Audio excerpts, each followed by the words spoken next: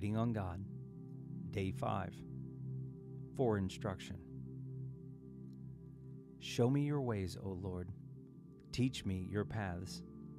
Lead me in your truth and teach me, for you are the God of my salvation. On you I wait all the day. Psalm 25, verses 4 and 5. I spoke of an army on the point of entering enemy territory, answering the question as to the cause of delay, waiting for supplies.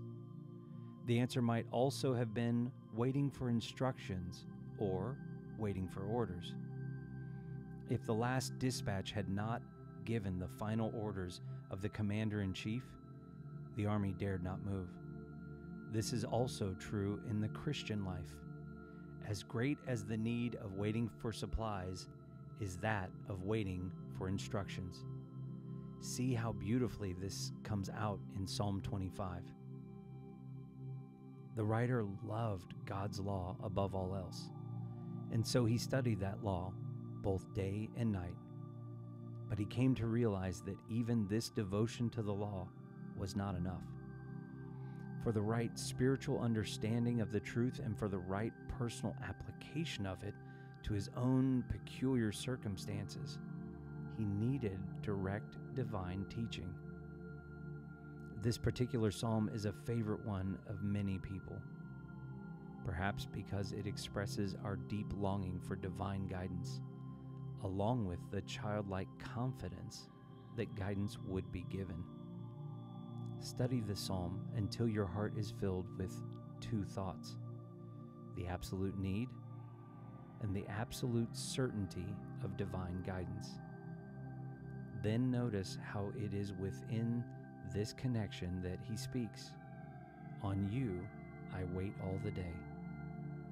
Waiting for guidance, waiting for instruction, all the day is a very blessed part of waiting upon God.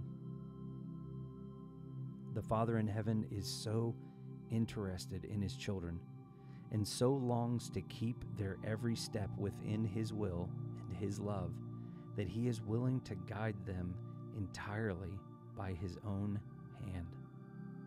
God knows that we are unable to do what is truly holy and heavenly without his help. God's demands actually become the promises of what he would do in watching over and leading us all day long.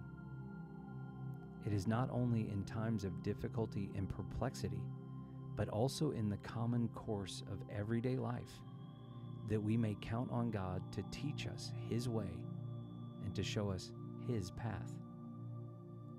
What do we need to do to receive this guidance? One thing: wait for instructions. Wait on God. On you I wait all the day. In our times of prayer, we will want to clearly express our sense of need and our faith in God's promise to help.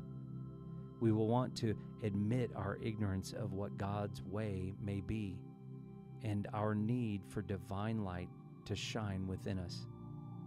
Only then will our way become like the sun, which shines ever brighter unto the perfect day. Proverbs 4:18. And we want to wait quietly before God in prayer until a deep, restful assurance fills us. As the psalm also says, the humble he teaches his way. Psalm 25:9. The special surrender to divine guidance in our times of prayer should cultivate the habit of looking upwards all the day. Consider how simple it is to walk all the day in the light of the sun. It could become just as simple and delightful to a soul practiced in waiting on God to walk all the day in the enjoyment of God's light and leading.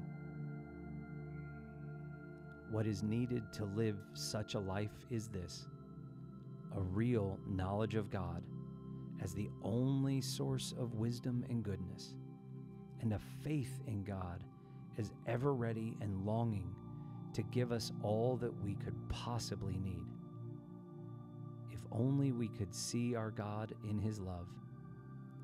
If only we could believe that he longs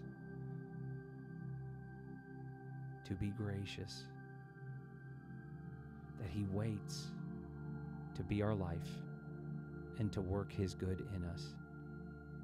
Then this waiting on God would become our highest joy, the natural and spontaneous response of our hearts to his great love and glory. O God, teach us, above everything else, the blessed lesson that all the day and every moment of it you surround us, doing your work of love. Remind us that you only ask of us to wait on God. Help us to say, on you I wait all the day. My soul, wait only on God.